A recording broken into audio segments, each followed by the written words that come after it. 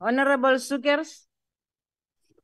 Good afternoon, Chair. Thank you, Chair. And Chair, the reason why children drop out of school, there are many reasons, and pregnancy is but one of them. When children re-enter the system, they suffer various traumas.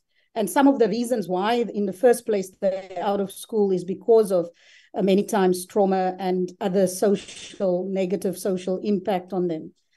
They face emotional and psychological impact when they return back to school. They struggle with educational gaps, difficulty getting back to school routine, insecurity in reintegrating socially, and they may lack access to updated textbooks, technology, or other educational resources.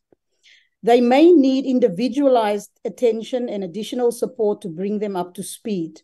Individualized support, remedial programs, and a focus on social emotional learning can contribute to the successful reintroduction of children who have missed out on school for an extended period.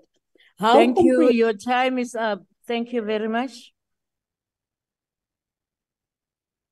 No, a member is allowed to make a statement or express an opinion, and that's what she did.